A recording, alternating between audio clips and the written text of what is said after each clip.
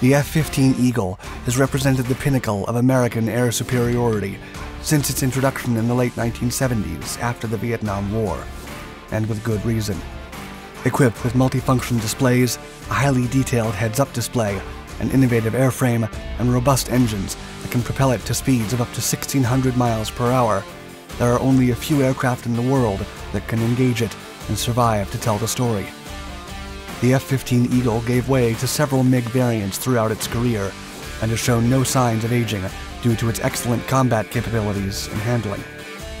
The hardy fighter has proven capable of continuing fighting despite enduring extensive damage, as it did in the 1980s when an Israeli F-15 managed to fly over 10 miles and land after losing its entire right wing during training maneuvers. No wonder it's regarded as the fighter jet par excellence, with an impressive kill-to-loss record that, to this day, is like nothing else out there.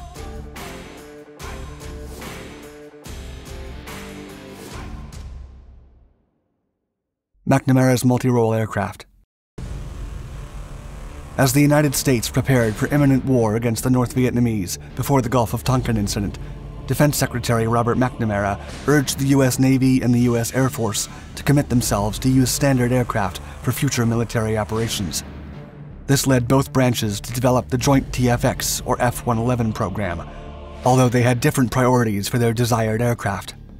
As such, the program was intended to develop an aircraft that could serve both as a long-range interceptor for the Navy and a medium-range interdiction aircraft for the Air Force. McNamara also suggested the Air Force develop a new low-cost tactical fighter that could replace the Super Sabre for the Close Air Support, or CAS, role.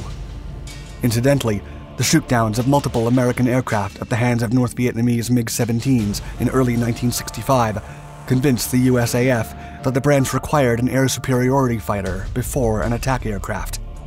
In April of 1965, Harold Brown, director of the Department of Defense Research and Engineering, suggested the Air Force purchase Northrop's F-5, which was an interdiction fighter first and an attack aircraft second.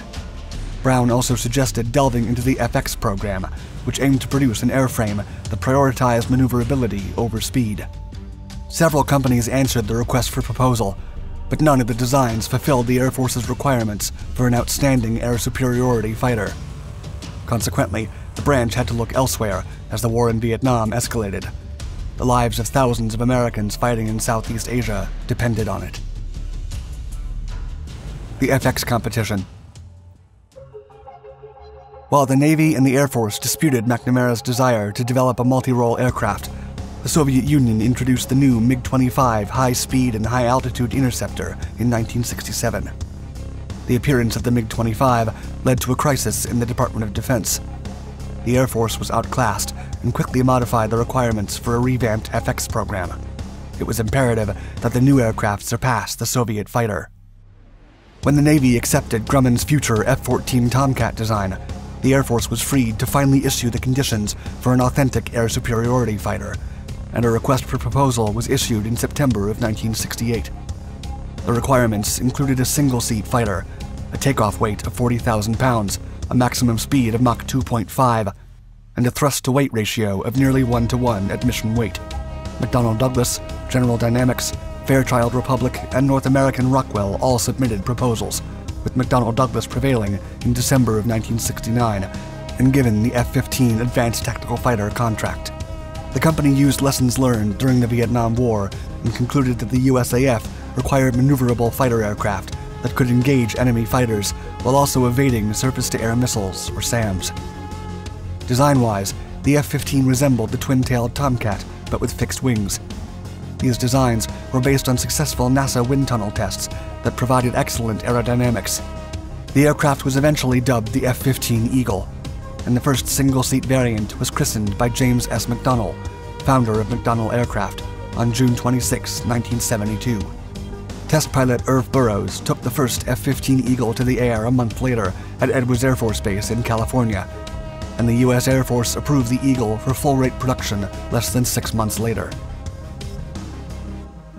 F-15 design.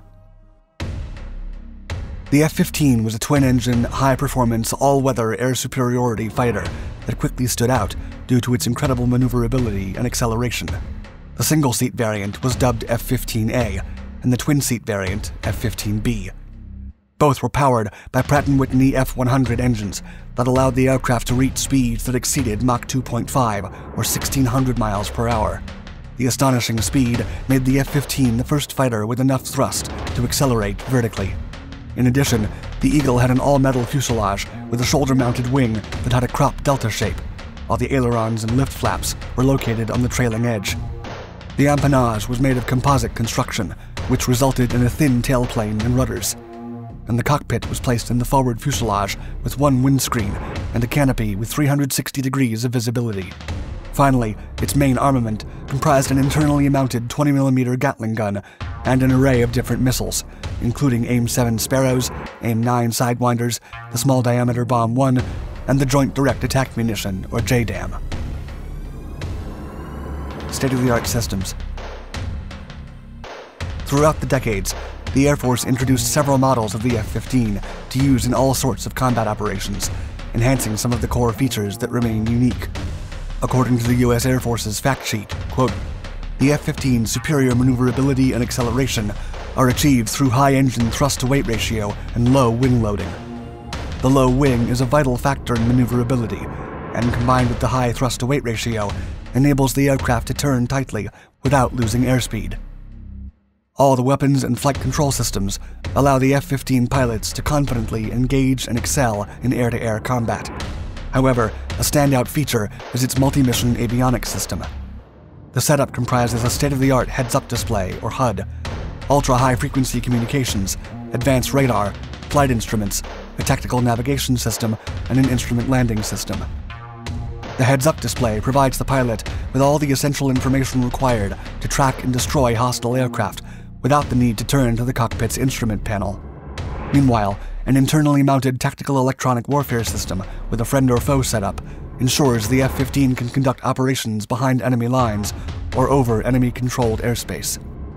The system also provides automatic countermeasures against threats to ensure the safety of the aircraft. Notably, the F-15's pulse Doppler radar system can detect and track aircraft at close and long ranges, and at treetop levels, without leading to ground clutter.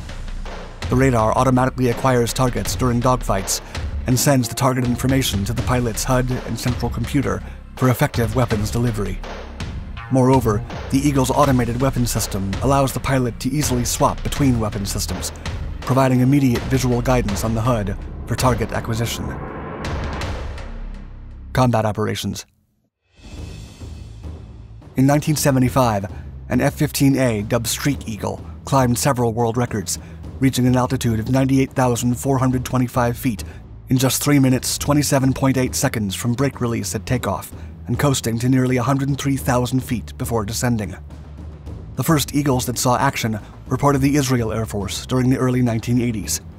During the constant conflict in the Middle East, F-15s from the IAF downed more than 50 Syrian fighters with no losses of their own. On May 1, 1983, the 106th and 116th Squadrons of the Israeli Air Force flew to the Negev Desert for a training exercise with 2 F-15 Eagles and 4 older A-4N Skyhawks. During the scrambling and interception maneuvers, one of the Skyhawk pilots approached pilot Zivi Nadivi's wingman to finish him off, completely unaware that Nadivi was already positioned above and behind him. Moments later, the Skyhawk locked onto the F-15 and began to climb, colliding with him. The Skyhawk came apart moments after contact, but its pilot survived. Meanwhile, Nadivi's F-15 lost its right wing and went into a brutal downward spin. He was told to eject as soon as he could stabilize the aircraft, but was completely unaware of the extensive damage it had suffered. Knowing that an airstrip was some 10 miles out, Nadivi hit the F-15's afterburners and leveled the aircraft. Fuel was pouring from the wing area, and the clock was ticking. As the F-15 made its way to the landing position at over 300 miles per hour, Nadivi lowered the tailhook to slow the landing, but it was ripped apart. The aircraft then stopped short before reaching the barricades at the end of the airstrip, and it was only until Nadivi turned around to shake hands with his crewmen that both men realized the aircraft's situation. It was a true testament to the incredible strength and design of the F-15 Eagle. A new century. Prior to the beginning of the First Gulf War, the USAF introduced the F-15C, F-15D, and F-15E Strike Eagle variants. This latest model was built from an Air Force requirement to conduct air-to-ground missions, and it had space for 2 crewmen. The Strike Eagle could carry 23,000 pounds of air-to-ground ordnance and featured an advanced targeting and navigation system that allowed it to fly at low altitudes with high speed without hampering its accuracy in combat scenarios. During the war against Iraq, the F-15C, D, and E models were credited with 32 out of 36 air-to-air victories, and most of the destroyed Iraqi aircraft were MiG-29s, MiG-23s, and Sukhoi Su Soviet fighters.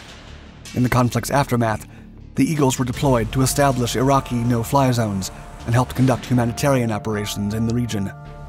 Several F-15s flew above the skies of Bosnia in 1994 as part of the joint operations with NATO. And during the 1999 military intervention at Kosovo, U.S. Air Force F-15s took down 4 Serbian MiG-29 fighters as part of Operation Allied Force. The F-15 fleet also took an active combat role as part of the operations Enduring Freedom and Iraqi Freedom at the dawn of the 21st century.